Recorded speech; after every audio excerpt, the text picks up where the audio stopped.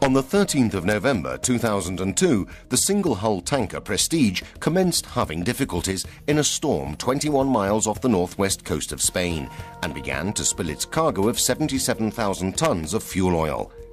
The tanker was taken under tow by a salvage vessel and all its crew rescued. On the 19th of November 2002, at a distance of about 240 kilometers from Galicia, the Prestige sank, splitting into two halves 1.9 nautical miles apart. The bow came to rest in 3,830 meters of water, while the stern came to rest in 3,565 meters.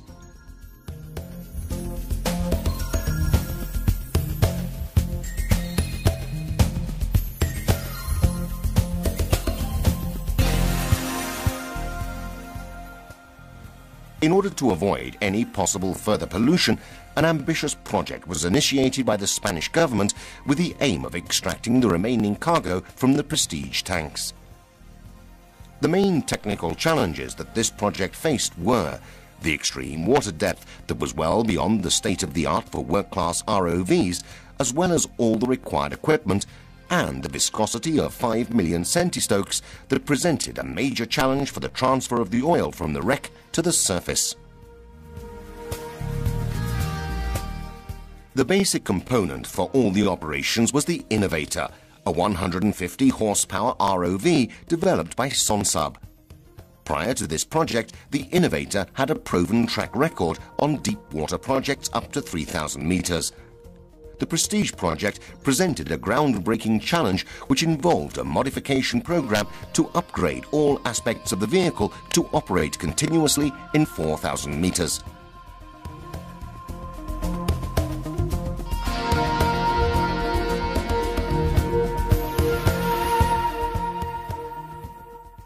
This was achieved using the existing 3,000-meter umbilical and the 1,200-meter tether already developed for touchdown monitoring of pipelines. The configuration was changed in that the tether was deployed vertically rather than horizontally. The main items of equipment that had to be modified to achieve the 4,000-meter water depth target were the buoyancy elements, the manipulators, and the camera and lights. The Polar Prince, a multi-purpose DP2 class vessel, was adopted for the operations. This vessel was able to deploy up to 3 Innovator ROVs to full depth simultaneously. The FSO Odin, a multi-purpose tanker vessel with dynamic positioning capabilities, was the designated oil recovery vessel. In addition, 4 tugs were employed for the towing and handling of the shuttles and for anti-pollution control.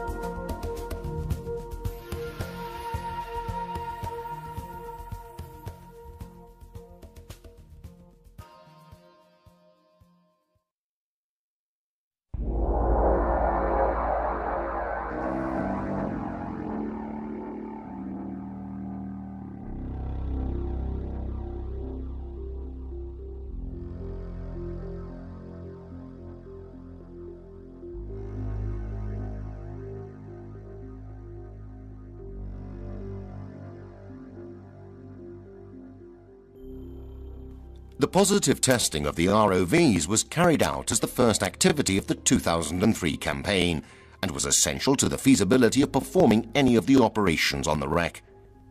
Following these tests, the operations commenced for the survey of the wreck and for the plugging of the leaks still present from the various tanks using a number of different methods and tools.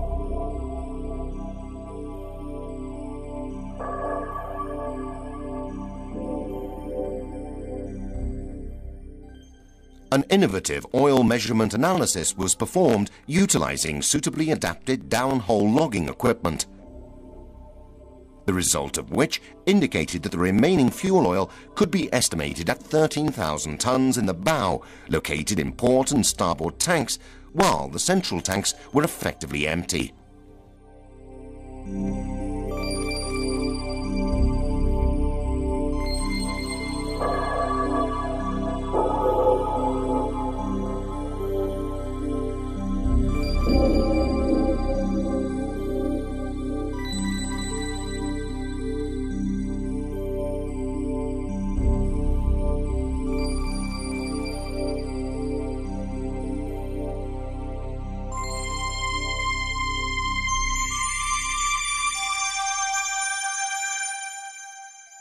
During the flow of oil from the cargo tanks to the shuttles, it was necessary to ensure the free entry of water into the lower part of the tanks to replace the escaping oil. For this purpose, a dedicated water injection system was developed, consisting of water injection casings being installed via the prestige deck hatches.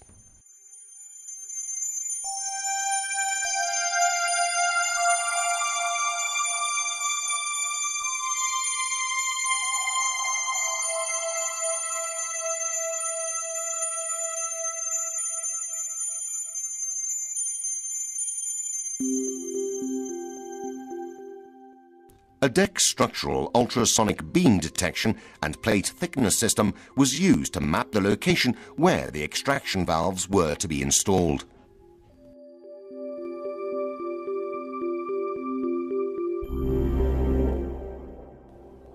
Hot tapping and extraction valve installations were performed on each of the 4 cargo tanks within the wreck bow section. The tool which carries the extraction valve is provided with 6 anchor bolt units to lock the valve to the deck before starting the trepanning operations. The center of the tool carries the trepan tool for cutting 700mm holes. The system is operated by ROV through a dedicated IHPU.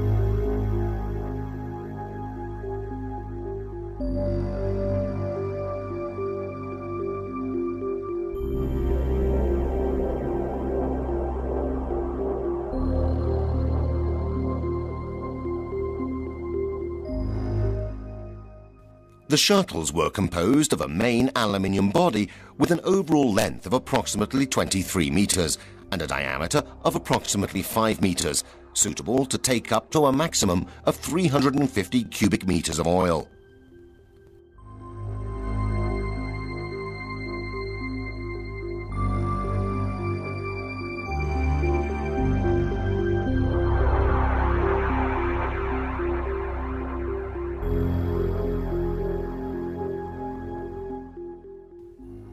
Following completion of extraction valve installation, the shuttle tanks were towed offshore and prepared for installation. Suitable buoyancy was installed externally to allow controlled transportation through the water column by using the dedicated shuttle handling equipment. The shuttles were deployed to the Prestige wreck in approximately 4 hours, then connected to the extraction valve assembly with the secondary connection to a safety anchor dead weight.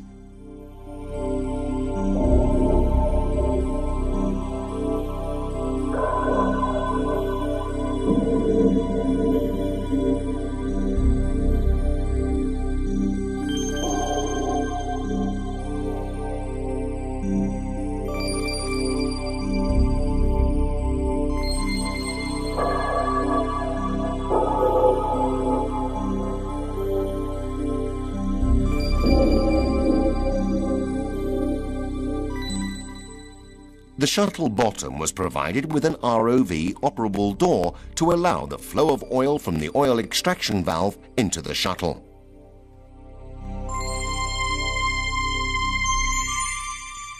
Once deployed and connected to the pre-installed extraction valves, the final positioning of the shuttle was achieved via ROV.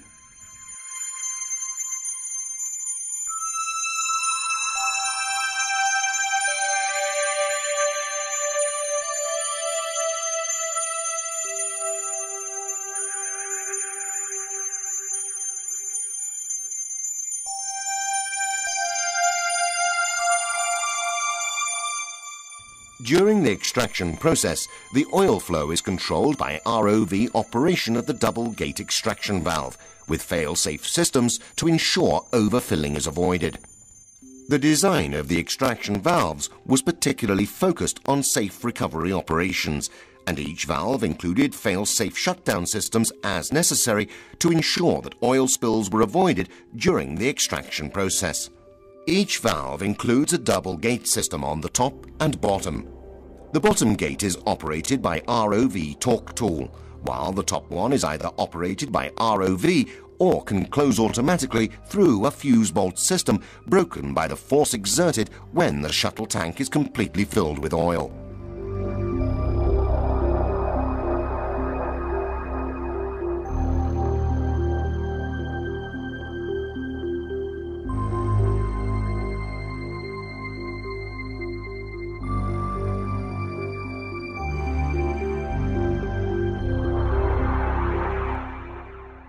When the shuttle is at a depth of approximately 60 meters, a riser assembly is lowered from the Odin and connected to the shuttle. A major challenge was the fuel discharging operation, given the very high oil viscosity. The adopted innovative core flow solution proved highly successful. Water is pumped into the riser during the discharging in such a fashion as to form an outer sheath around the oil, giving birth to a so-called core flow, where the oil flows inside the water film. This latter functions as a lubricant. It reduces the friction losses between the highly viscous oil and the riser walls. With this method, by using a viscous oil pump mounted at the bottom end of the riser, it is possible to pump the oil up to the Odin tank.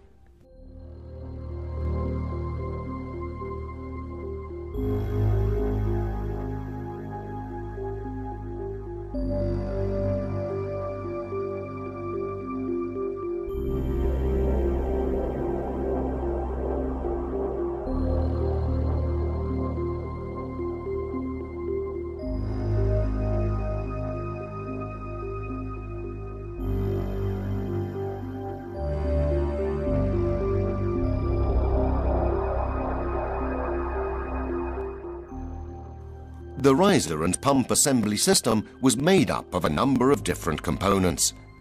The main ones being the handling winch, the 6-inch flexible hose which acted as the riser termination unit provided with a pump and a mechanical interface to allow the docking onto the shuttle top interface, and the service hydraulic bundle to allow operation of the riser termination unit from the surface.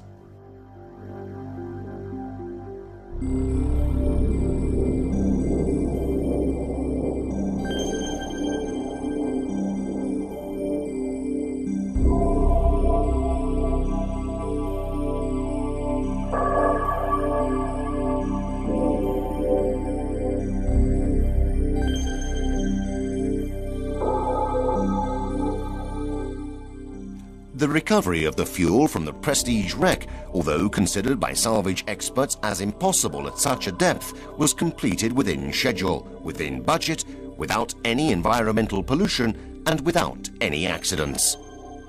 It has illustrated that the recovery of oil from sunken wrecks is feasible, even at abyssal depths, is safe with zero spillage and no accidents, is effective with over 90% of the oil in place recovered, and has no environmental impact.